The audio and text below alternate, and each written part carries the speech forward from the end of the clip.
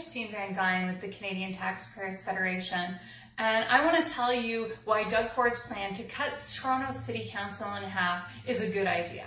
Yeah, I know. There are a lot of haters out there lighting their hair on fire, saying that this is the end of the world, but the fact is, taxpayers should be rejoicing.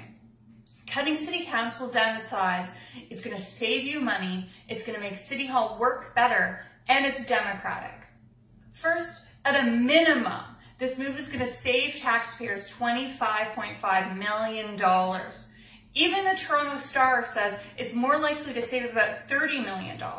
And that doesn't even include expensive savings like pensions and the startup costs for new wards.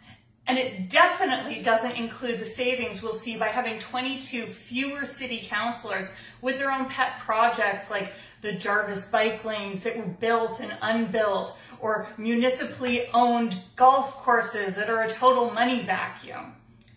Second, Toronto City Council will become more efficient. Right now, meetings are completely bananas. They last for hours and for days. Last week, there was a City Council meeting that went on for 5 days. City councillors will make votes at 11 p.m. worth millions of dollars. They'll spend as much time debating a tree or a traffic light as they will debating a multi-million-dollar contract.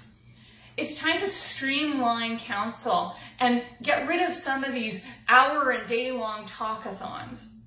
And third, this is the right move for democracy.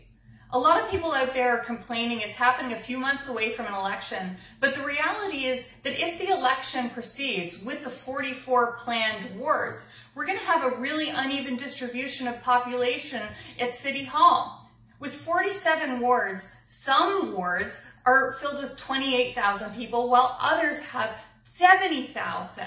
That gives a far bigger voice to some people living in some communities and a smaller voice to people living in others. With the 25 ward plan, wards will be closer in size, giving the same voice to the same number of people. And the fact is that they're going to mirror federal and provincial boundaries, which are established by an independent and nonpartisan body. Hell hath no fury, like a politician who's been told there are going to be fewer jobs for politicians. But don't be fooled by their self-interest. This is the right thing to do.